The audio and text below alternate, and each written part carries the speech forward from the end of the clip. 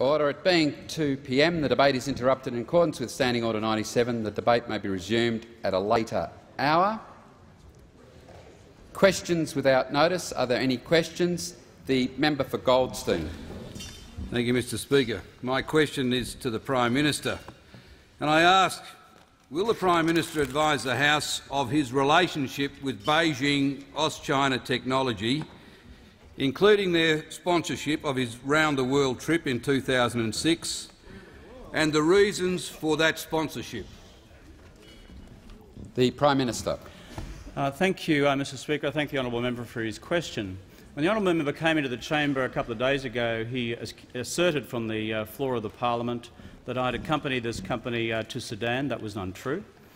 He asserted further that I'd made commercial representations in Sudan on behalf of this company. That was untrue.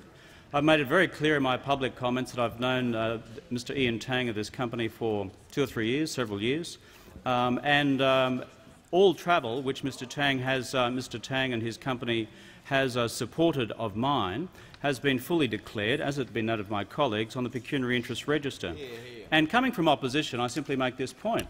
In opposition, as Shadow Foreign Minister for 5 years and Shadow Minister for Foreign Affairs and Trade for a further year, there was no budget allocated for travel. We were required to depend on private sponsorship for overseas travel, and perhaps it's one of these things we should look at in the future in terms of how it might be changed. The member for Melbourne Ports. Thank you, Speaker. My question is to the Prime Minister. Will the Prime Minister inform the House of the impact of the abolition of Australian workplace agreements on working families? Prime Minister. Thank you very much, Mr Speaker, and I thank the member for Melbourne Ports for his question. Today in this parliament we have declared dead and buried Australian workplace agreements. We have declared dead and buried in this parliament a set of industrial laws which made possible for workplace agreements to strip working families of basic wages and conditions. Our attitude, that which we took to the election last time, was that AWAs had to be scrapped lock, stock and barrel, and that is what the legislation which has been put through this parliament by the Deputy Prime Minister has done. If you look at the AWAs that we have got rid of, these are the AWAs that required longer work hours and paid less per hour than collective agreements. These are the AWAs that in their thousands and tens of thousands have taken hundreds of thousands of dollars away out of the pay packets of working men and women. AWAs that stripped away rest breaks, penalty rates, overtime pay, shift loadings. AWAs that, according to the Bureau of Statistics, made workers endure industrial arrangements which had them take away, on average, $87 per week out of their pay packets of women compared to collective agreements. And these are the AWAs and the industrial relations regime which those opposite were so proud to support. On our side of the chamber, we stand proudly by the fact that in this legislation we have honoured to the letter what we committed to the Australian people before the election. We have honoured to the letter the abolition of AWAs. We have honoured to the letter our commitment to Australian working families to construct in their place a decent, fair and balanced set of industrial relations arrangements for the future. Decency in the Australian way of life means that everyone in the workplace gets a fair go, not just some. And when we look to the future, I find it therefore extraordinary, absolutely extraordinary, that on this day, when we declare dead and buried Australian workplace agreements, when put to a vote in this parliament, and a motion just before question time, those opposite could not bring themselves to support this part of the motion. And it reads as follows: in order to ensure the decent and fair treatment of Australian working families, that statutory individual employment agreements should never again be reintroduced into Australian workplace relations laws. And the Liberal Party and the National Party of Australia oppose that. The Liberal Party and the National Party are therefore saying to the nation at large they hold open the prospect, the intention to reintroduce AWAs should they ever regain the Treasury benches. We on this side of the chamber have made it clear prior to the election our commitment to abolish AWAs. The Liberal Party and the National Party have made it clear today their intention to reintroduce AWAs. Order. Before calling the member for Goldstein, I inform the House we have present in the gallery this afternoon a former Speaker of the New South Wales Legislative Assembly, the Honourable John Murray. In addition, we have John Thwaites, a former Deputy Premier of Victoria. On behalf of the House, I extend a very warm welcome to our visitors. The member for Goldstein. Thank you, Mr Speaker. Mr Speaker, my question again is to the Prime Minister. Can the Prime Minister confirm that he has met Mr Ian Tang, Chief Executive Officer of Beijing Auschina Technology, in the last few months? Prime Minister, what was discussed in those meetings? Prime Minister. Thanks very much, Mr Speaker. As I said in a press conference earlier today, I met Mr Tang sometime in November or December for 10 or 15 minutes for a cup of coffee in Brisbane. The nature of the conversation was, "Hello, how are you? Haven't seen you for a bit." It's true. And I'd be very interested, given the level of interest. Very interested, given the level of interest on the part of those on the part of those opposite. Given that this company, which the opposition now has great concerns about, which has contributed, I misled the House the other day, not $100,000 but $150,000 to the National Party.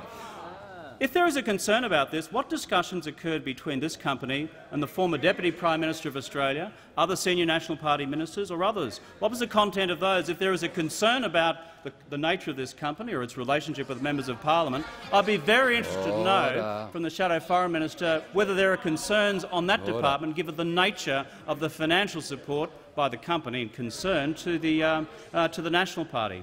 All these facts on the part of myself and my colleagues are declared fully on the pecuniary interest register. The member for Parramatta. Mr Speaker, my question is to the Minister for Education, Employment and Workplace Relations and Social Inclusion. Is the Minister aware of support for the reintroduction of Australian workplace agreements? The Deputy Prime Minister. Thank you very much, Mr Speaker, and I thank the member for Parramatta for her question. Can I say, Mr Speaker, that today has truly been an important day in the workplace relations history of this country. Today, this parliament passed Labor's Transition to Forward with Fairness bill. This is the beginning of getting rid of work choices. This is taking handfuls of dirt and throwing it in the grave of work choices because we want to bury it. And from the coming into operation of Labor's new laws, there won't be a working Australian who, under Labor, has to fear that they will walk into a workplace only to be confronted with an Australian workplace agreement which strips away basic conditions, basic pay and conditions matters for no compensation or no proper compensation. And of course, that was the essence of work choices. The essence of work choices was Australian workplace agreements and the ability to strip the safety net away. And when Labor's fair, balanced and flexible system is in full operation on the 1st of January 2010, there will be no new statutory individual employment agreements of any nature. There will be a safety net on which working Australians can stand, and standing on that safety net they will then be able to bargain with their employer either collectively or for a common law contract, but a common law contract that always must give them the safety net. Now, working Australians are entitled to know whether this reprieve from Australian workplace agreements and work choices is enduring, or whether it is the policy of the Liberal Party that, should they ever resume government, they will reintroduce Australian workplace agreements and work choices. And this was the simple question that they always refused to answer. In their rhetoric about not supporting whilst not opposing Labor's legislation, they never answered that simple question. What do they stand for? Do they stand, if re-elected to government, for the reintroduction of work choices and Australian workplace agreements, or have they finally heard the voice of the Australian people, and are they truly going to respect it, as the Leader of the Opposition suggested yesterday? And we needed to know the answer to this question because working Australians are entitled to it. And working Australians know that the Liberal Party is a political party with a track record of deceit on workplace relations, a track record of going to an election and deceiving working Australians about their intention after the election. That's what they did in 2004. Australians are entitled to know. Well, Mr Speaker, today we got the answer. Indeed, we got 62 answers from those that sit opposite. Today, when asked to vote whether or not they were planning to introduce new statutory individual employment agreements, they revealed their hand. We put to them a very simple proposition. Would you agree with us that never again will we see in this country the reintroduction of individual statutory employment agreements? Will you agree with us never again to reintroduce Australian workplace agreements? Will you agree with us to never again reintroduce work choices? And they voted no. And they voted no. We now have the Liberal Party's policy revealed. Should they ever become the government again, then they will reintroduce Australian workplace agreements, they will reintroduce work choices. We flushed them out. We know they were running up and down the corridors trying to work out how they were going to vote, that they played all sorts of procedural tricks in this parliament to give them the maximum amount of time to work out how they were going to vote, but ultimately they voted for the reintroduction of work choices. And that's all any Australian will ever need to know about the values of the Leader of the Opposition and the party he leads. Everything working Australians need to know about the Liberal Party has been revealed today. Today, the Liberal Party had the opportunity to put its signature on the death certificate of work choices, and instead of doing that, they sought to revive it, and Australians will judge them on that. Order. Before calling the member for Goldstein, I inform the House that we have present in the gallery this afternoon members of a parliamentary delegation from the Republic of Lithuania, Lietuva Labus. On behalf of the House, I extend a very warm welcome to our visitors. The member for Goldstein. Thank you, Mr Speaker. Mr Speaker, my question is to the Minister for Agriculture, Fisheries and Forestry. Will the minister confirm that he was accompanied by a staff member on his 5 trips to China that were paid for by Beijing Aus-China Technology? And given the minister outlined only 3 individual meetings from his 33 days overseas, will the minister advise the House the circumstance in which the sponsorship arose, the minister's understanding of the reasons for Beijing Aus-China Technology providing this sponsorship, what meetings were held, who attended these meetings and the subject of matters that were discussed? The Minister for Agriculture, Fisheries and Forestry. Thanks very much, Mr Speaker. I'd remind the honourable member of the answer I gave yesterday, of the further information that I've put out there in the papers this morning. I'd also remind him of the fact that the information that he's then raised there again today, the reason that he's got that about the staff member is because it too was on the public register. It was put there on the time. A staff member didn't accompany me on every trip, and the register shows which ones a staff member accompanied with me and when they didn't. The member for Wills. Thank you, Mr Speaker. My question is to the Minister for Finance and Deregulation. What steps is the government taking to improve the management of discretionary grants, and how will improving the grant system help in the government's fight against inflation and rising interest rates? The Minister for Finance and Deregulation. Thank you very much, Mr Speaker, and I thank the member for Wills for his question. Inflation is now at 3.6%, and that's been putting upward pressure on interest rates, and the government is committed to clamping down on government spending, which is rising at 4.5% in real terms, and getting better value for money out of Australian taxpayers' dollars and greater efficiency in government spending.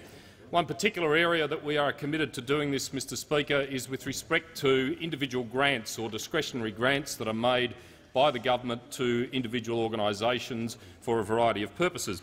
And recently my department gave me some data on developments in that area of discretionary grants, and it makes very interesting reading. In 2000, the then Liberal government handed out a total of 3,941 discretionary grants at a cost of $579 million. 2002, the figure was 6,141 grants at a cost of $451 million. The number of grants went up, the amount of money went down. By 2006, these figures had gone up to 14,539 grants at a total cost to the taxpayer of slightly over $2.7 billion. And in 2007, last year, the number leapt dramatically to 49,060 grants at a total cost to the taxpayer of over $4.5 billion. So, within the space of 5 years, the total amount of money being spent by the Australian government on discretionary grants had multiplied tenfold from $450-odd million to $4.5 billion. And the increase alone in the amount of money involved in 2007, last year, the election year, was 67%. It's also worth noting, Mr Speaker, that of the 49,000 individual grants handed out by the former Liberal government last year, 30,700 of these grants were for figures below $5,000. And indeed, when you look at the list of the smallest grants, it's an interesting picture. The smallest grant, the smallest individual grant handed out by the Howard government last year was for the grand total sum of $70. Now, that is not a unique figure by any means, Mr Speaker, because when you look at the list from smallest upwards, the next largest is $79, then there's an $85 one, another $85 one, a $90 grant, a $96 grant and a $98 grant. There is a very long list of very, very small grants. That explains why there are 30-odd thousand of them under $5,000 and why such a huge leap had occurred. My department advises, Mr Speaker, that the cost of administering many of these grants would have been significantly higher than the actual amount of the grant itself. It also advises that the cost of $4.5 billion to the taxpayer, of course, does not include the cost of administering the grant, which perhaps explains the blowout in the total cost of government and the size of the public service over the past few years. It also advises that many agencies are failing to use the central register of discretionary grants to ensure that we don't get double dipping, that you don't get individual grant recipients doubling up on grants. And it also advises that we have over 150 separate grant processing IT systems in the Commonwealth at present. Now, many of these grants are worthwhile, Mr Speaker.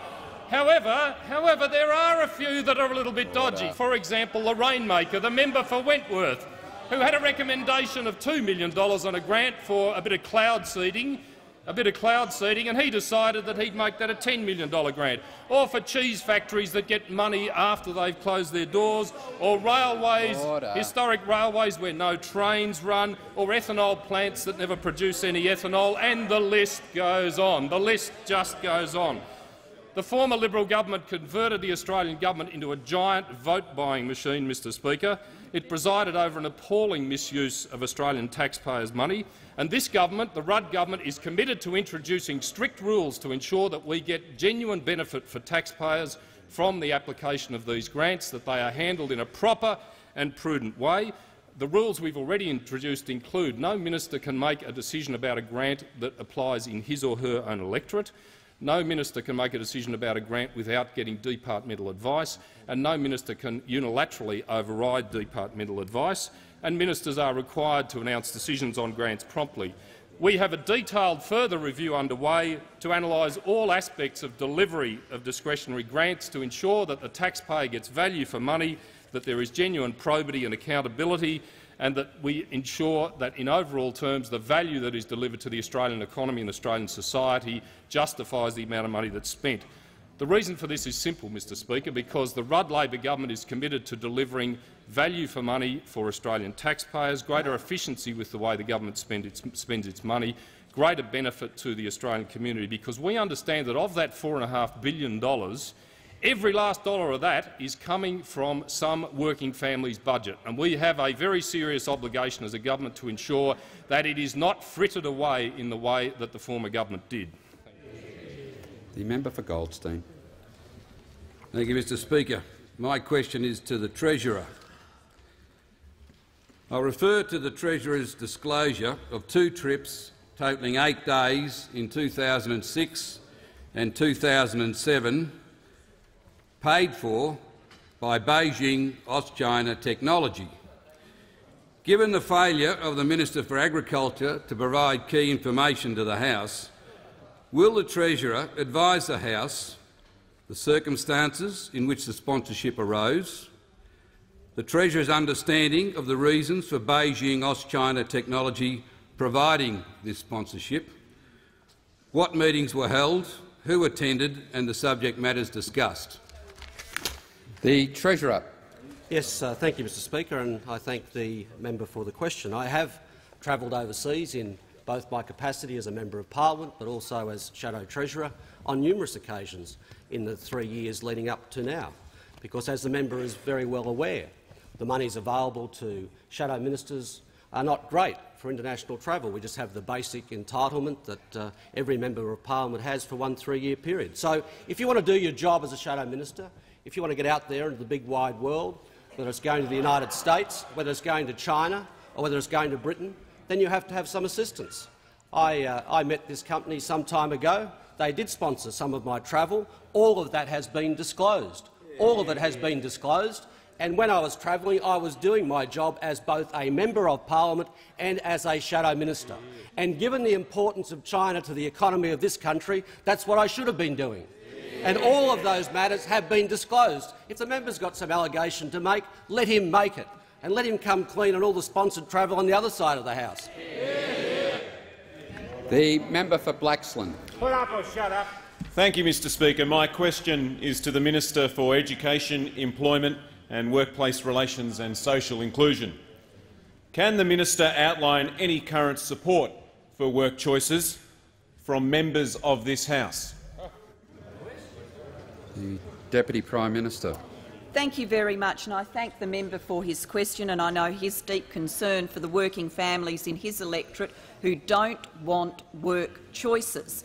Mr Speaker, we have seen the opposition today vote in favour of the continuation of work choices, and people might find it hard to imagine how can you come into the parliament and do that and at the same time say, as the Leader of the Opposition does, that you respect the views of the Australian community who voted against work choices at the last election. What chain of reasoning puts these two things together? What would you have to believe in order to conduct yourself like that? Well, Mr Speaker, fortunately we know what the opposition believes, and we've got a very good source for knowing what it believes, and that source is the member for Warringah, one of the most senior members of the opposition, formerly one of the most senior members of the Howard government, having served in this place as Leader of the House and Minister for Health and in other capacities. And the member for Warringah was asked today at a press conference whether the bill that bans AWAs passed in the Senate last night, referring to that, is Australia today a better place? And he said, well, Australia will be over time a different place as a result of the change of government. But he went on to say, and this is the important quote, so the Howard government's industrial legislation, it was good for wages, it was good for jobs, and it was good for workers. And let's never forget that. The member for Warringah, on behalf of the opposition, one of its most senior members, saying so the Howard government's industrial legislation, it was good for wages, it was good for jobs and it was good for workers, and let's never forget that. The political party of work choices speaks. It has so lost touch with the Australian community, it believes that work choices was good for workers. The Liberal Party has so lost touch with ordinary working Australians, it believes work choices was good for workers.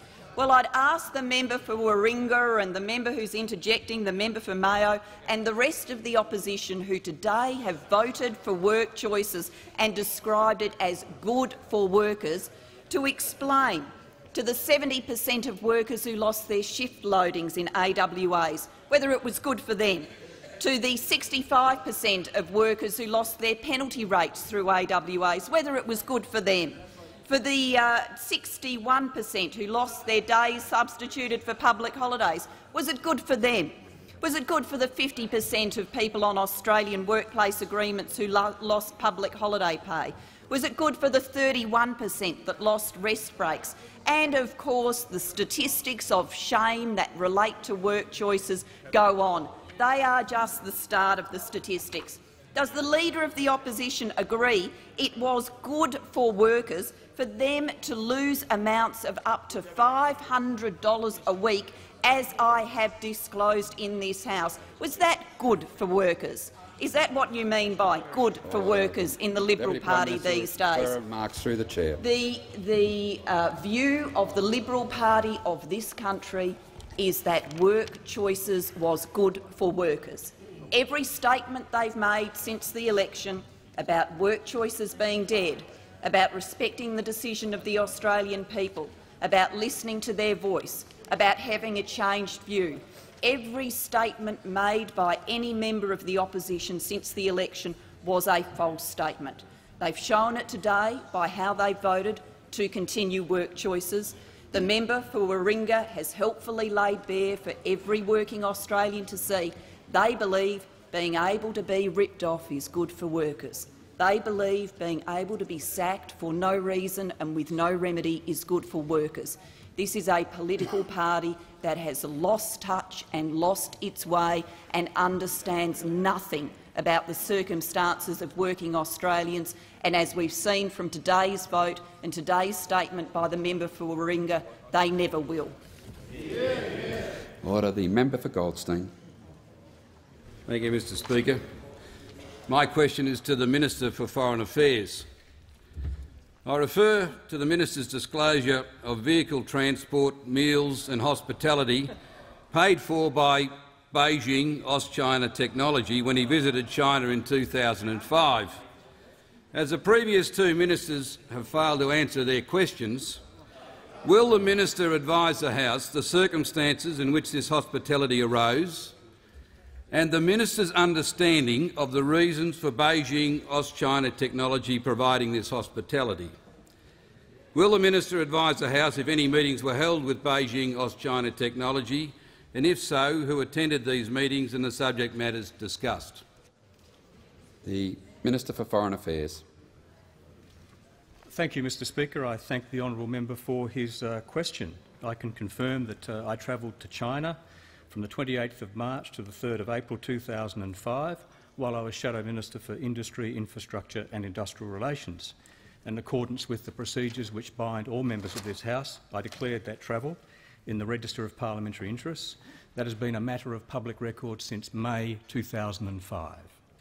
While I was in China, I visited Guangdong Province, Guangzhou, Beijing and Shanghai.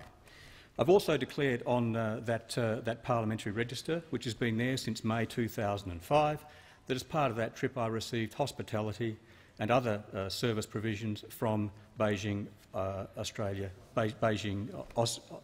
Technology. That's been declared. I also received a gift of a Chinese tea set, which has been declared.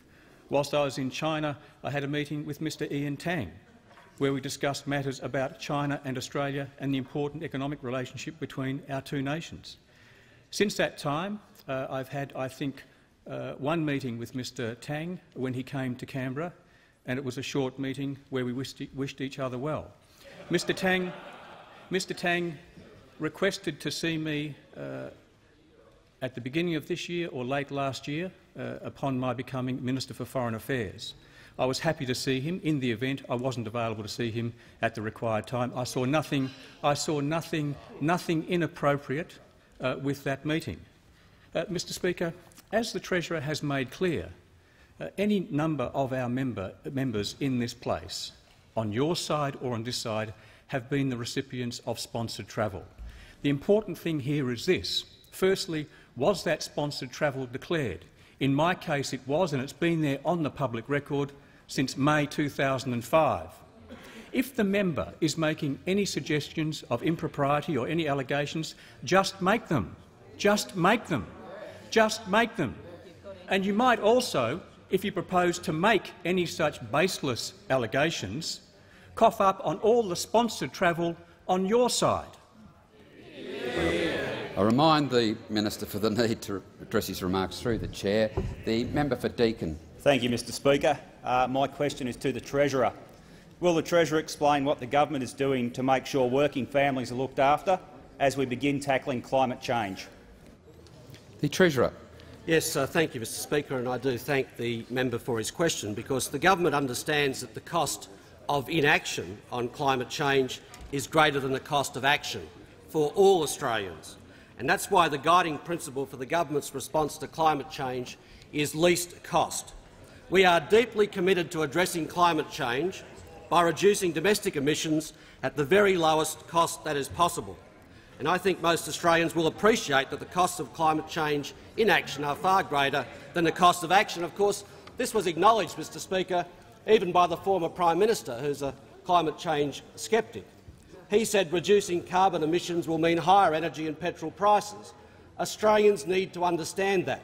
Well, Mr Speaker, when it comes to climate change, we on this side of the House will look after working families, and we will provide the leadership and the foresight that is required to deal with this, to deal with it properly, by bringing in an emissions trading system, which is so terribly important in terms of business investment, but to deal with this problem in the long term. And that's why the government was so pleased that the Minister for Climate Change was able to publish her timetable for the development of an emissions trading system. We support a comprehensive response which protects the interests of working families. The member for Goldstein. Thank you, Mr Speaker. My question is to the Prime Minister. Will the Prime Minister disclose details to this House of all meetings and conversations that have occurred since the election between his ministers and Beijing Aus-China Technology, including with Chief Executive Officer Mr Ian Tang? Prime Minister. Thanks very much, Mr Speaker. I thank the honourable member for his question. The ministers who have answered questions from the member today have responded to this point, as I have myself. If the honourable member has any substantive allegations to make, he should make them. The member for Blair. Thank you, Mr Speaker. My question is to the Minister for Defence. Will the minister please outline to the House changes to the Defence leadership team, what will be their key priorities, and what new measures the government will take to support the service chiefs? The Minister for Defence.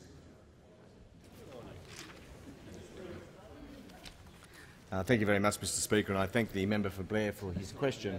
His electorate, of course, is home to Amberley RAF Base, and naturally, therefore, he has a deep-seated interest and is very active in the area of defence policy. Mr Speaker, this morning the Prime Minister and I had the pleasure of announcing that Air Chief Marshal Angus Houston will be reappointed as Chief of the Defence Force. We were also pleased to announce a number of other senior military appointments. Lieutenant General David Hurley will be appointed as the new Vice Chief of the Defence Force. Rear Admiral Russell Crane will be appointed as the new Chief of Navy. Lieutenant General Ken Gillespie will be appointed as the new Chief of Army, and Air Chief Marshal Mark Binskin will be appointed as the new Chief of Air Force. All very fine appointments, Mr Speaker. I know the House will agree, and I wish them all well and acknowledge in this place the very fine work of those people who they will replace. Mr Speaker, the single biggest challenge facing the Australian Defence Force is its people and skills shortage. This will be a key focus for the new service chiefs. I'm tasking this new defence leadership team with an increased emphasis on one of their existing responsibilities. In addition to training and sustaining their respective services, each service chief will be directly responsible for ensuring that sufficient trained and skilled personnel are available. Every 3 months, or more often if necessary, the service chiefs will spell out in detail the progress they have made in meeting the exacting requirements of their respective services for skilled trades and professions.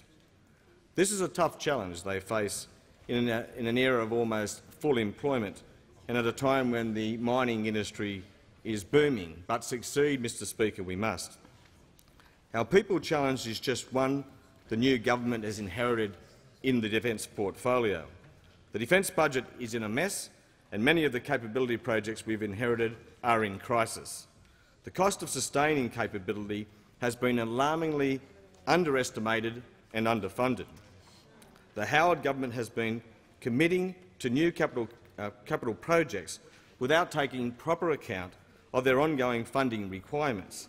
It's like, as I said in a speech last night, Mr Speaker, it's like factoring into the family budget the cost of a new car, but not accounting in that same budget for the fuel, the insurance, the rego and the maintenance, or in the case of the member for Wentworth, the chauffeur. The government remains committed to growing the defence budget by 3% real out to 2016. Order. This is a big call, given the inflationary environment we've inherited from the former government. But it will do so because, as the Prime Minister says, it's core business for any government. But given the mess we've inherited from the former government, we'll need 3% real growth and more. The waste and mismanagement in defence procurement must end, and internal efficiencies will need to be found so that the money saved can be reinvested into defence. Every dollar spent in one area of defence capability is a dollar not available to be spent in another. We have an obligation to get it right. We can't afford, Mr Speaker, to waste a cent. Labor is determined to clean up the mess we've inherited from the now Leader of the Opposition, who was gambling not only with taxpayers' money but indeed with national security. In partnership with our new leadership team, the government is determined to put the defence budget back on track. We will fill that $6 billion hole we've been left with in net personal and operating costs. We'll put the defence procurement system back on track, and we'll develop a plan to address Defence's people and skills shortage. The member for Goldstein. Mr Speaker, my question is to the Minister for Finance, representing the Minister for Superannuation. Can the Minister for Finance confirm that the Australian arm of Beijing Auschina Technology is a $1 company and that its principal place of business is this suburban house in the Sydney suburb of Warriewood?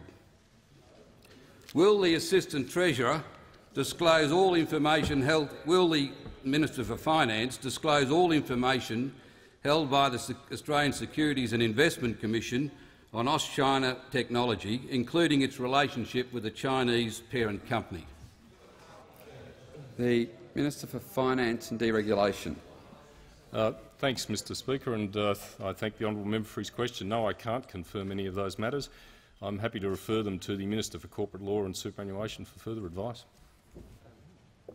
The Leader of the Opposition with a point of order. Yes, Mr Speaker. If the Minister could report that information to the House, please.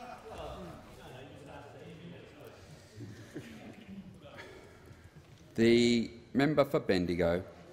I have a question for the Prime Minister, and I ask, will the Prime Minister update the House on progress relating to the Council of Australian Governments?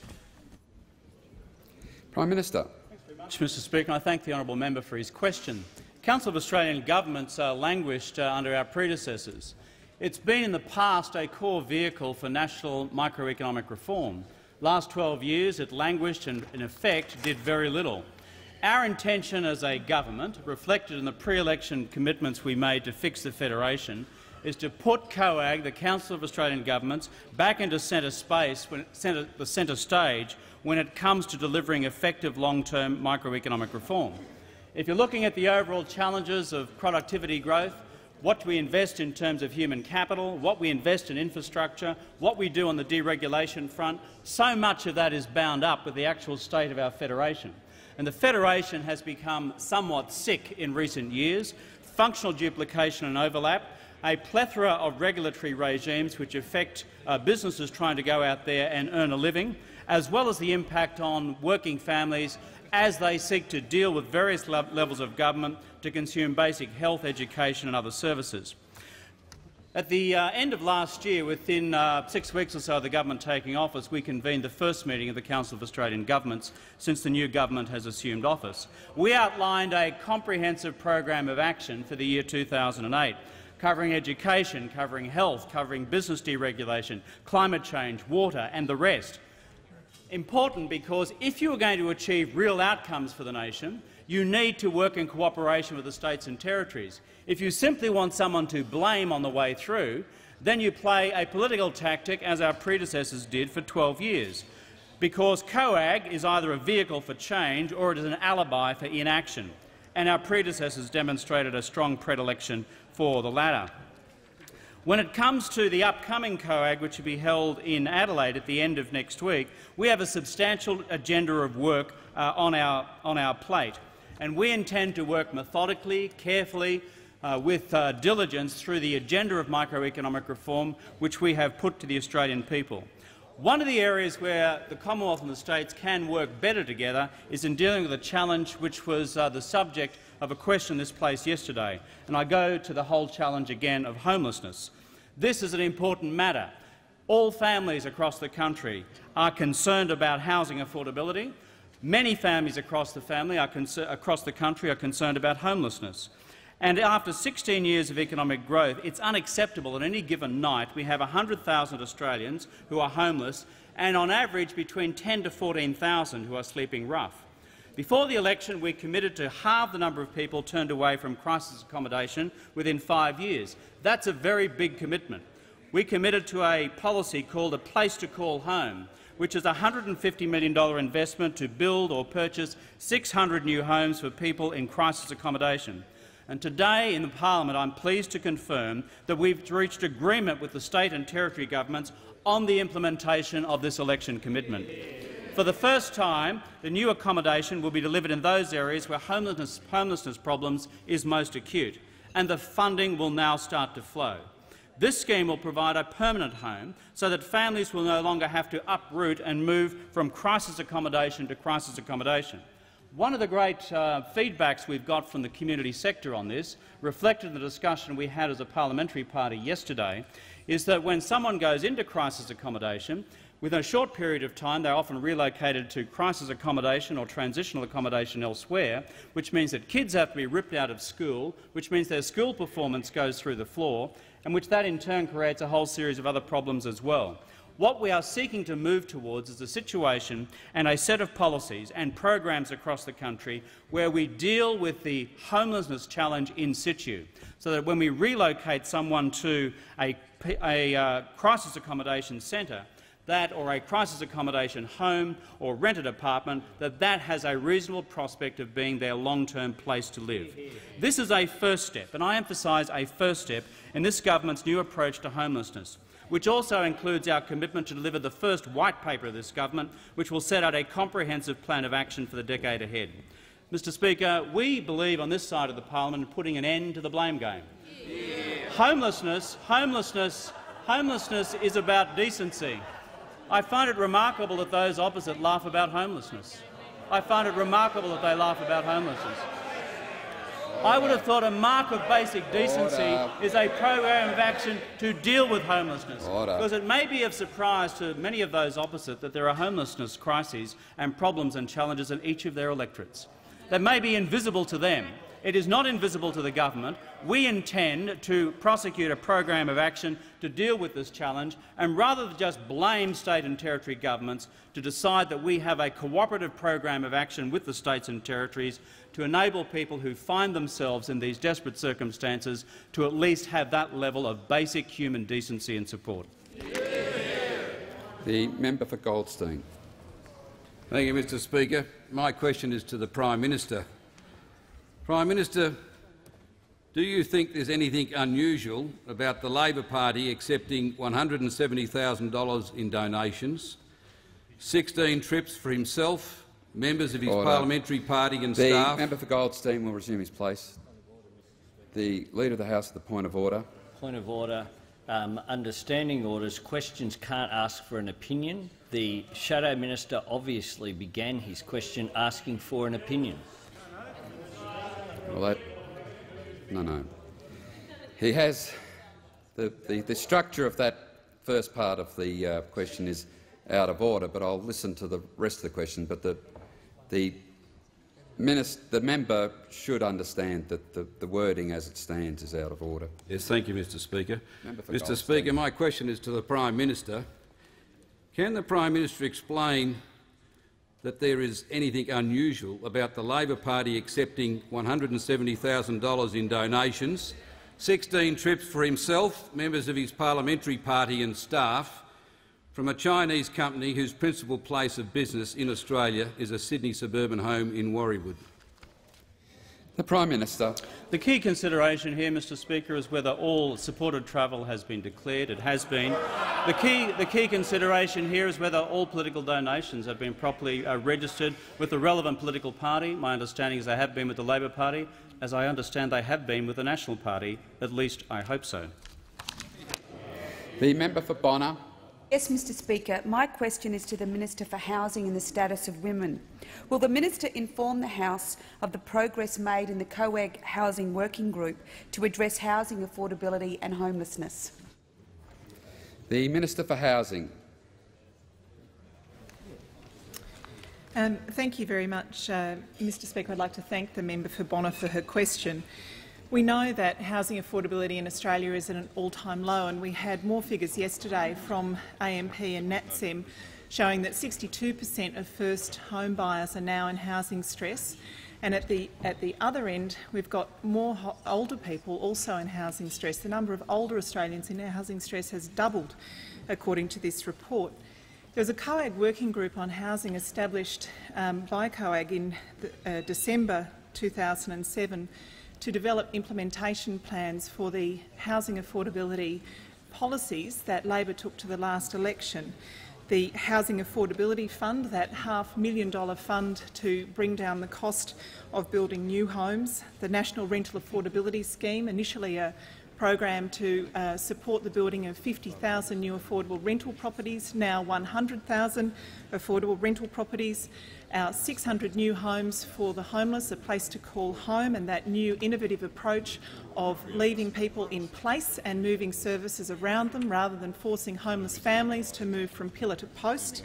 Our National Housing Supply Council to make sure that the dire straits we find ourselves now in when it comes to housing affordability don't reoccur in the future, and our proposal to release surplus Commonwealth land for housing and for other community uses.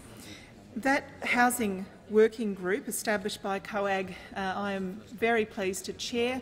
It has representatives of central agencies from states and of course of housing departments from states, and I'm very happy to be able to report that those implementation plans are ready and those policies are ready to roll. Of course, that's not the end of the challenge. We don't imagine for a moment that the work on housing affordability is complete. After 12 years of substantial neglect in this area, we've got a lot of problems to overcome. We know that demand began to outstrip supply seriously in 2004. We saw this semi-trailer hurtling down the highway at us as a nation and never lifted a finger. The previous government never lifted a finger to address some of the issues that were contributing to the shortfall of housing that we now face. The reason housing is so unaffordable, rental housing in particular, is because we have a serious supply problem, a supply problem that we saw coming and that the previous government did nothing about. The COAG implementation plans, when agreed, will see these policies, as I say, ready to roll, and we'll also see our first home saver accounts ready to roll. They'll be available in the second half of this year. Local government will be able to look to the Housing Affordability Fund for help to bring more affordable blocks of land onto the market, to use the Housing Affordability Fund to support the rollout of processing, development application processing, to reduce the holding costs of land. The applications for the National Rental Affordability Scheme will open in June, July this year, and we will see the first 3,500 incentives available in the next financial year. And the building of new homes for the homeless will start within months. The government has agreed an agenda with the states and territories in 3.5 months that the previous government was not able to come to in 12 years. In fact, I'd say that a large part of the reason for that is because we had no real understanding or interest from the previous government when it came to housing affordability, and indeed when it came to homelessness. This morning we heard the member for Warringah criticising Labor members of parliament for visiting homeless services. Of course, why would you talk to Mission Australia about homelessness, or St Vincent de Paul, or the Salvation Army, or Wesley? Why would you talk to any of these people about homelessness, or indeed any of the people living in those shelters who have the first-hand experience of becoming homeless and living as homeless people in our community? Why on earth would you talk to those people, member for Warringah? You know what? We have committed $150 million already to building new homes for the homeless. We've committed to extra support for organisations like RecLink that engage homeless people with support services and are the originators of the Choir of Hard Knocks. Any of this could have been done in the previous 12 years of the previous government. There was no action. After 16 years of record growth, we saw record numbers of homeless people and record numbers of homeless families with children. I'm very pleased to be able to report to the House and to my Labor colleagues that our implementation plans worked on by the COAG Working Group on Housing are proceeding apace, and that COAG has become a real vehicle for change, not an excuse for inaction. The Leader of the Opposition. Thank you, Mr Speaker. My question is to the Prime Minister. Given the Prime Minister has already spent 10 days overseas in his first 4 months in office and is due to leave for an 18-day trip, including 4 days in China, why is the Prime Minister not spending even 1 hour in Japan, Australia's largest export market?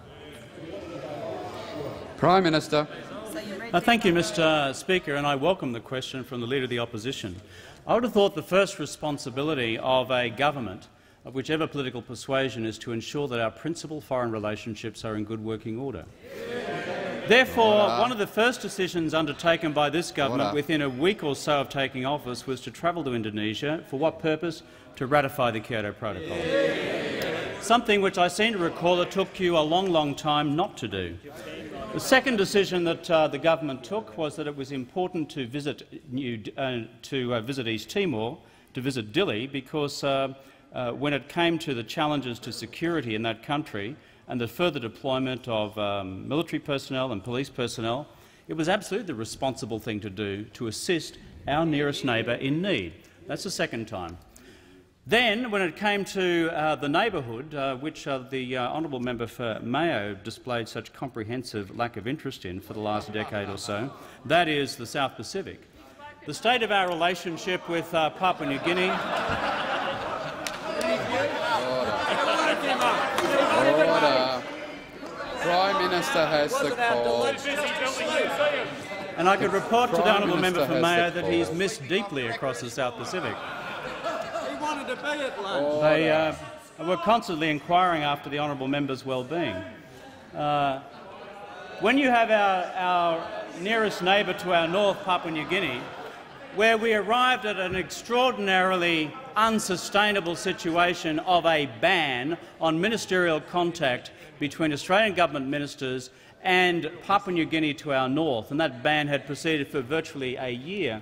It's not the way in which this government proposes to do business with its neighbours.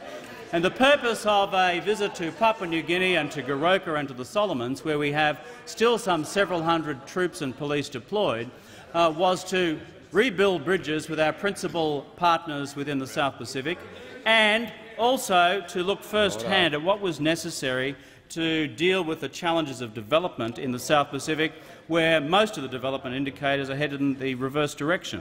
That answers the first part of the question in terms of what official travel has been engaged in on the part of myself as Prime Minister since the change of government. Secondly, as far as the upcoming travel is concerned, as soon as I became Prime Minister, the Ambassador of the United States came to see me and said that the President would like me to pay an early visit to Washington. We then began negotiations with the United States about when that could occur. The dates were arranged. Secondly, our largest trading partner, China, the date suggested by our friends in China was that we needed to make sure that a visit was undertaken well short of the Olympics, because there's going to be a crowd of visits as they got near to the Olympics. Third element in the equation was a decision relating to our troops deployed in Afghanistan. That goes to NATO's strategy for the deployment of troops in Afghanistan and the upcoming NATO summit, which is to be held in Bucharest. That is of a fixed date. That occurs early next month. If you put the three together, it defines the architecture of a visit abroad. That's why it's being undertaken. As for the final part of the honourable member's question concerning our friends and partners in Japan, In the period the government has been in office, Japan has been the kind host of visits by the Foreign Minister, the Trade Minister, the Minister for Industry, and one other minister as well that I can't quite recall. Minister for Industry and Resources. There you go. It's mine. 4 ministerial visits. I don't think that any of these ministers have yet travelled to China, actually. I may be wrong. The priority we attach to our relationship with Japan is underpinned by the fact that these ministers have seen our absolute necessity of making early contact with their Japanese ministerial counterparts. Furthermore, the Japanese have been in contact with us over a long period of time about an invitation for me as Prime Minister to attend the G8 meeting to be held in Tokyo in July. They have indicated that they want to have bilateral discussions and meetings with me on that occasion, and on top of that, we are in continued negotiations and discussions about a further bilateral visit between myself on the part of myself to Japan. Where does all this come together? We right now, if honourable members opposite have paid close attention to the state of the global economy, are travelling in uncertain economic times globally. It is of deep importance, therefore, that at the level of Prime Minister of Australia we have direct dealings with the Americans, who are currently engaged in very difficult decisions concerning the health and robustness and state of US financial markets, and upcoming actions both by the US Treasury and the US Fed. Similarly, developments in the City of London affected by decisions undertaken by the Bank of England are important in terms of our current global economic circumstances, as are the upcoming economic developments in China, our principal trading partner, with whom we have a deep and vested interest to ensure that that export relationship is expanded further. It is because the economic interests of this nation are at the forefront of the government's attention that we have embarked upon this visit, and I'm actually surprised that the Leader of the Opposition would choose on a partisan nature to engage in an attack on it. The member for Macon. Thank you, Mr Speaker. Mr Speaker, my question is to the Minister for Families, Housing, Community Services and Indigenous Affairs. And I ask, will the Minister update the House on the government's election commitments to develop a national child protection framework and related policies? The Minister for Families, Housing, Community Services and Indigenous Affairs.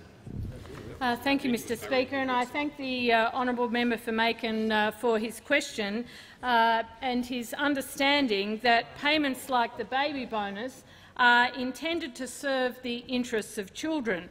And if that's not happening, the government needs to act to make sure that it does. I just wanted to draw the House's attention, Mr Speaker, to what this caller had to say on the Alan Jones program yesterday. They're talking about the baby bonus. "I'm a recovered drug addict," this caller said. "I exploited the system. It was heaven for me, with an extra $5,000 bonus, mate, and I'm telling you right now, I didn't spend 1 cent of the bonus. I just took it off my missus." He went on to say, "I know hundreds of people who have no intention of getting work, who are on methadone and drugs and everything else, and it's heaven when they get the bonus. I don't see any new prams or extra clothes for the kids, mate. I'm telling you that right now." Appalling.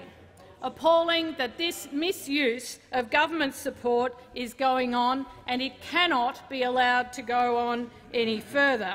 So that's why this government is intent on delivering on our election commitments to make sure that payments like the baby bonus serve the interests of children and are not spent on gambling or drugs or alcohol. It's why we've already begun the work that's necessary to develop a national child protection framework. And one aspect of this national child protection framework will be to give the state and territory child protection authorities the power to recommend to Centrelink that family payments, including the baby bonus, are able to be income managed or quarantined so that those payments are spent in the interests of children, are spent on things like food or rent or clothing for children, that they're not spent on drugs or gambling. I might say, Mr Speaker, that most parents, of course, do the right thing Most parents spend family payments or the baby bonus in the interests of children. Unfortunately, some don't. Where parents are responsible, then of course the baby bonus will continue to be paid in the normal way. But where they're not responsible, where they neglect their children, it is time that we made some serious changes. Those changes, of course, are already underway in the Northern Territory, and some of my first decisions, in fact, as Minister, was to implement income management in a number of Northern Territory communities. And these decisions mean that the baby bonus is quarantined. In fact, 100% of the baby bonus is income managed in these communities. We also have made a commitment to income manage the baby bonus in the Cape York welfare trials, and the same will take place in the income management trials that we will undertake with the Western Australian government in the Kimberley. It is true, Mr Speaker, that these are not easy decisions to make, but they are decisions that should be made to protect children. I might remind members that the extension of income management to these payments, like the baby bonus, would not have happened under the if the Howard government had continued in office. They did copy Labor's policy, the policy that we put forward in opposition, but unfortunately they did nothing to fund these measures. There was no money to fund them. A lot of talk from the previous government. Even legislation passed. No money paid, no money put into the budget, and no action to make sure that these changes were made. This really is not good enough, Mr Speaker. This government is getting on with the job, making sure that family payments, including the baby bonus, are there to be spent in the interests of children, not squandered on drugs or gambling. Order. The member for Warringah. On indulgence, Mr Speaker, I'd like to say that I thoroughly support what the minister has said, and it does completely confirm the measures that were put in place by the Howard government. Order. The Leader of the Opposition. Mr Speaker, my question is to the Prime Minister. Prime Minister, given the concerns held in Japan for a strong relationship with Australia, will the Prime Minister consider dropping one of his 4 days in China during his imminent overseas trip and instead spend a day in Japan? Prime Minister. Thank you, Mr Speaker.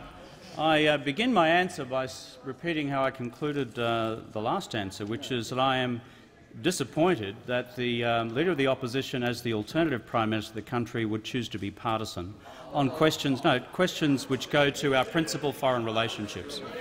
When it comes to the organisation of itineraries with foreign governments, those of the United States, those of China, those of Japan, those of the United Kingdom and elsewhere, as the minister would know from his experience as a minister, as the Leader of the Opposition would know his experience as a minister, these are complex negotiations which involve complex questions of scheduling between multiple governments and across multiple governments.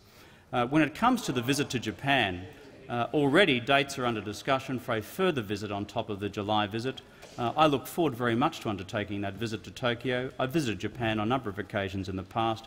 It remains for us a principal economic and foreign policy partner for the future, and I look forward very much to visiting Tokyo.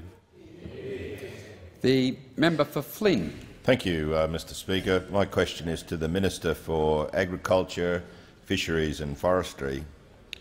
Minister, what is the greatest threat to certainty facing wheat growers with this year's harvest? Order. The Minister for Agriculture, Fisheries and Forestry. On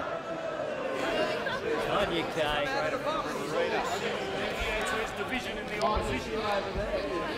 Mr Speaker, I thank the honourable member for Flynn for his question and note his strong interest in agricultural issues. Also acknowledge the level of enthusiasm for the subject that's come from across the chamber. I've got to say I thought there might have been a question from the other side about wheat on this issue. There's clearly a lot of passion coming through the papers, on this. But what we need to understand with the legislation that's to be dealt with and to be introduced in the budget sittings, what happens if nothing changes? What happens to certainty for wheat growers if that legislation does not go through? If nothing changes, the veto power on the 30th of June this year of the minister will disappear. That's what happens with the legislation that was left to this government. But the second thing that will happen is the protections, growers will be exposed with no protections which would otherwise be provided by the legislation being brought through by the government. First of all, there would be no probity test to make sure whether a buyer of wheat is actually in a financial position to carry out the purchase. And secondly, there would be no guaranteed access arrangements, no arrangements to make sure that we don't end up with monopoly situations being abused at the ports. So how can growers be given certainty? How can we make sure that we send a message, Mr Speaker, to growers that goes beyond the old National Party policy that says growers won't be allowed to choose who they sell their wheat to? Because that's the guts of the Nats policy on this. They won't allow growers to choose who they sell to. Well, certainty can be given very simply, and it's for the Leader of the Nationals, not in his role as the Leader of the Nationals, but in his role as a frontbencher for the coalition, to actually declare a coalition position in support of reform of the current wheat arrangements. Now, there's a reason why he can't do that, and it's quite simple that the relationship between the Liberal Party and the National Party has entirely broken down. We had on the 10th of March, we had the Manager of Opposition Business in this House make a comment to the media where he said, and I quote, referring to the Nationals, "They have now lost their unique identification with the country." That was the position. And interestingly, that's the position of the member for North Sydney, and I'll get a moment to the affinity that North Sydney has with the Nationals. But before I get there, it was also put well today by another Liberal MP from out Goulburn Way, who made the comment, "There's two options." The member for Hume, the Liberal Party can sit back and wait for them to die and contest their seats, or the remnant. The minister will resume his seat. The minister will resume his seat. The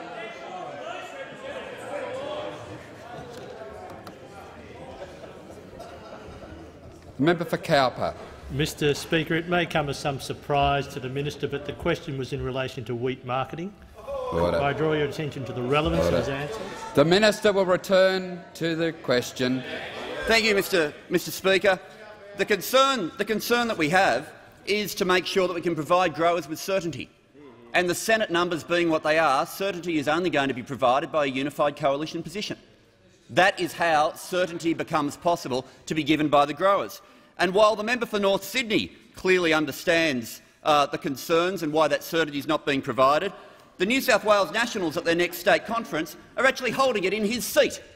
In his seat. That's the brochure for the next New South Wales conference of the National Party. They're going to be there at the Kirribilli Club. The Nationals, the party of the bush, now reverts to the Kirribilli Club as their place to meet. Order. The minister will resume his seat. The Leader of the Opposition. Mr Speaker, could you please ask the minister to come back to the substance of the question? The minister should order. The minister should refer more specifically to threats, not to other business. The Leader, the minister.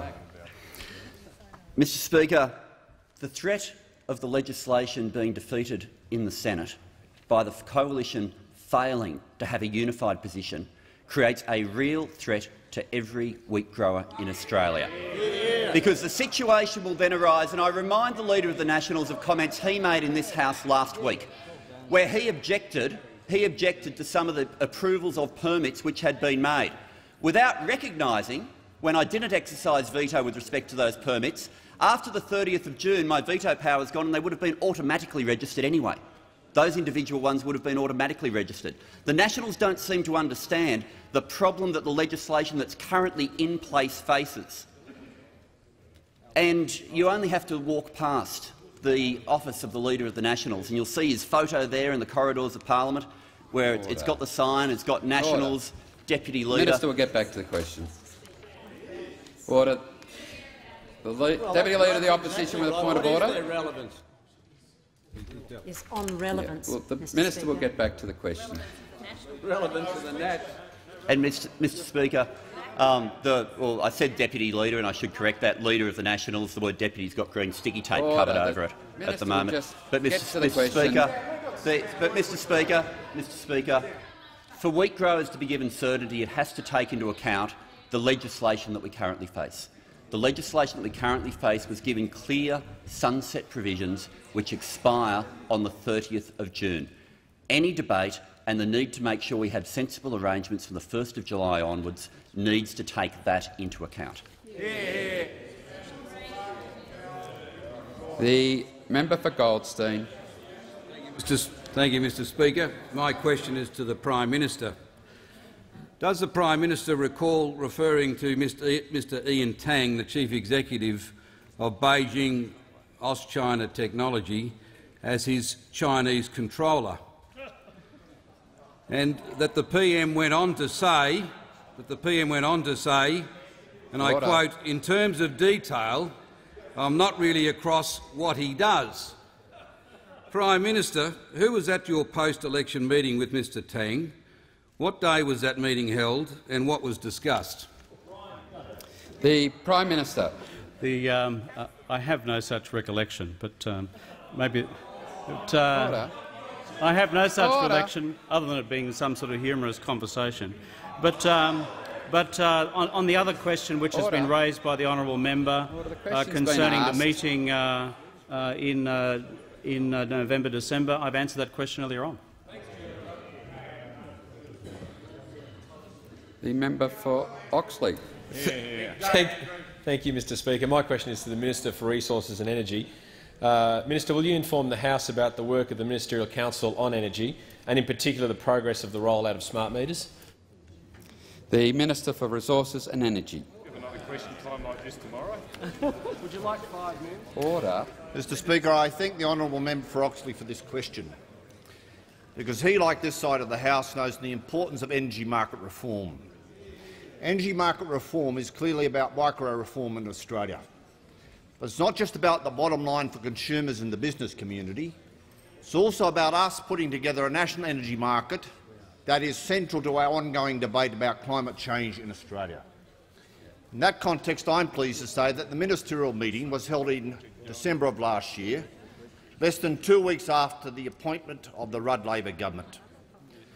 And this important meeting was not only focused on further progress in microeconomic reform, actually putting together an ongoing process which guarantees proper attention reducing energy costs in Australia through the establishment and finalisation of our national gas laws. It was also about locking in once and forever the establishment of the Australian Energy Market Operator. In the context of this ongoing energy reform, can I also report to the House that following a cost-benefit analysis prepared by the Ministerial Council on Energy, we're now in the process of finalising not only the minimum functionality for smart meters, so as to guarantee the best possible consistency across all state and territory governments, but perhaps more importantly, state governments are now giving consideration to the commencement of the rollout of these smart meters. And this process is exceptionally important, because the cost-benefit analysis prepared for the ministers effectively says that the rollout of smart meters can effectively represent savings to the Australian economy as high as $4 billion. And when you think about the cost pressures on Australian consumers at the moment because of the failures of the other side of the House, one can understand that better consumer information on the use of energy can actually assist them in managing the pressures that they confront as ordinary households at the moment. It's about better education and opportunities to actually use energy more smartly. But it's also smart for business in Australia, because one of the biggest challenges to energy providers in Australia in terms of generation capacity is the pressure put on the Australian community in terms of peak power. It effectively means that at particular times of the year we have energy requirements far in excess of what is required for the greatest part of the year.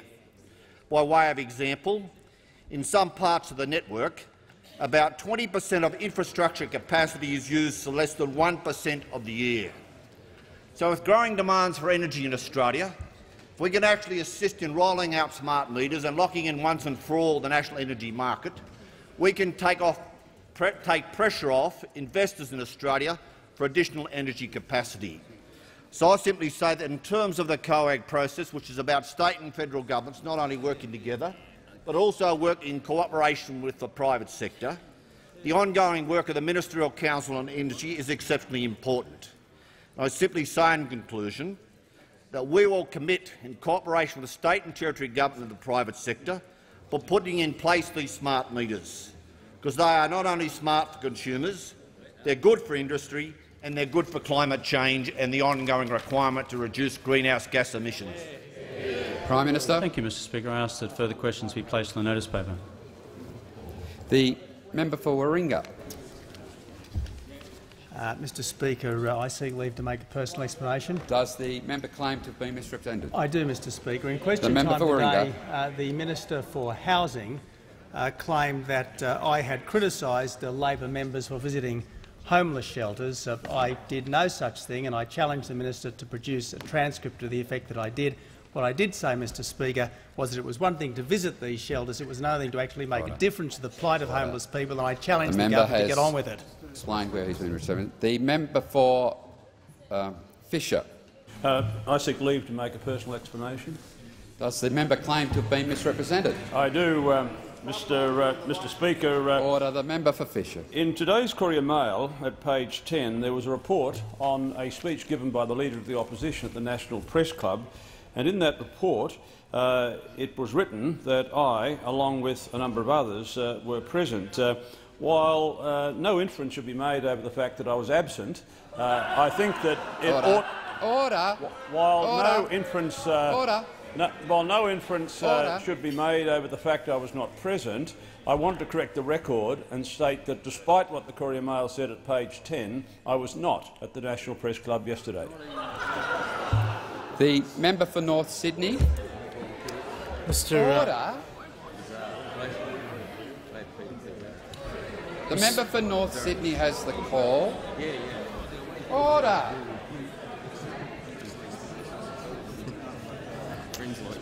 Member for North Sydney. I refer you to— Order. The Leader of the House. Member for North Sydney. Mr Speaker, I refer you to House of Representatives practice and note that the practice states that in relation to answers to questions, there has been a tradition of this place that either question time goes for a set period of time, normally to the point of 3:30, or else— and the trade-off for that, in having a set period of time for question time, is that answers can go for so long as the minister chooses. Now, the alternative practice has been— Order. The alternative practice has been, Mr Speaker, that answers are of a limited duration, and there is a set number of questions. I would ask you to report back to the House on what has been the set procedure over the length of question time in the last 20 years. Well, order. I really do not intend to do that. If the member wants the answers to those questions, he could go to chamber research. The thing is that if he reads practice, what he will find is that what happened today is what has happened for many, many years. It is in the hands of the Prime Minister when he asks that further questions be placed on the notice paper. Order. On a question to me, point of order. Question to you, Mr. The Leader of the House. Mr. Speaker. Mr. Speaker, I refer you to Standing Order 128, which makes it clear that those members who call for a division must not leave the area of members' seats, and they must vote with those members who, in the Speaker's opinion, were in the minority when the members called aye or no. Mr. Speaker, prior to question time, there were members of the opposition who called for a division and then left the chamber in breach of Standing Order 128. When this was raised with the Deputy Speaker, he indicated that he would refer the matter to you. In terms of the clear breach of the obligations of members opposite, I would ask that you consider the matter and report back to the House on what action you will take with regard to those members opposite who breach their obligations under standing orders. Order. Consistent with what I've been saying, it's not going to be my intention as the chair to review, by way of video reference or whatever, items that have occurred before. But I'm sure that if the member of the Speaker's panel wants to have a discussion with me about that matter or any of the other matters that in his nearly 2 hours in the chair he had to deal with, and might I say, not that I was able to observe the whole time, I thought that he did in a very efficient manner. And I think that sometimes we just have to have a little bit of give and take. I'm sure that if the occupant of the chair didn't believe that he could deal with the matter at the point in time, there was reasons for doing that, and that is likely where the matter will be left. The member for North Sydney. Mr Speaker, to be perfectly clear about it, Mr Speaker, the government introduced a motion and they're attacking the opposition and then denied the opposition the right to speak. The member for North Sydney will resume his seat. The member for North Sydney will resume his seat. The member for North Sydney will resume his seat. Look, I know it's a very bold statement to say that I was very pleased with the tranquillity of question time. So much so that by the time we got to about the 21st question, I couldn't remember actually what it was to give a brilliant ruling on the fact that the Minister for Agriculture, Fisheries and Forestry was anywhere near his question. But having said that, I don't think that we should review what occurred around about lunchtime today. I think that we learn lessons from it. As I said, the main thing for me is that the occupant of the chair has my faith in these actions that he took, and I think that we should just move on with business of the House. Order. I am pleased to announce that Mr Alan Thompson has accepted an offer to take up the position of Secretary of the Department of Parliamentary Services. Mr Thompson has extensive leadership and policy experience at state, territory and national levels. He is currently the Secretary for the New Zealand Ministry of Transport, and in that role he is overseeing major changes to the New Zealand land transport sector's funding and organisational arrangements and developing a new transport strategy for New Zealand. He has served as Secretary of 3 Victorian government departments: Justice, Conservation and Natural Resources and Housing and Construction. Mr Thompson was also Chief Executive of the ACT Department of Urban Services from 1999 to 2004. In 2003 he was seconded to lead the Canberra Bushfire Recovery Team. Mr Thompson was selected in an open and transparent merit-based process from a strong field. His appointment will be for a period of 5 years, commencing in May 2008. He replaces former Secretary Hilary Penfold QC, who has recently been appointed as a judge of the ACT Supreme Court. The Deputy Secretary of DPS, Mr David Kenny, will continue to act as Secretary until Mr Thompson's arrival. The Leader of the House. Thanks, Mr Speaker. Documents are tabled in accordance with the list circulated to honourable members earlier today.